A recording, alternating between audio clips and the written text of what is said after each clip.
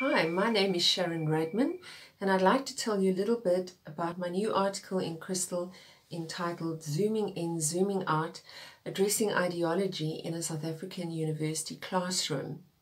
In it, I reflect on a section of a first-year university language course which focuses on the concept of ideology, how it works, and what to do with it when you find it.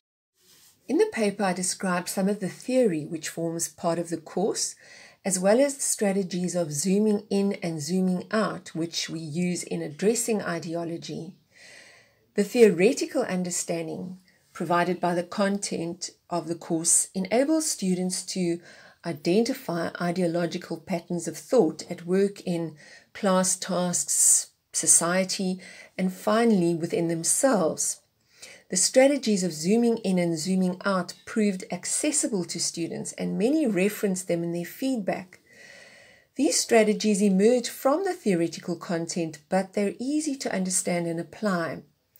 The issue we focus on in this course in terms of application is the influence of ideology on how we as South Africans perceive one another, particularly in terms of different language groups, but as the feedback implies, the issues dealt with extend much further than simply that. The feedback on the course indicates that many students were prompted to make explicit and examine their own ideological assumptions on these issues.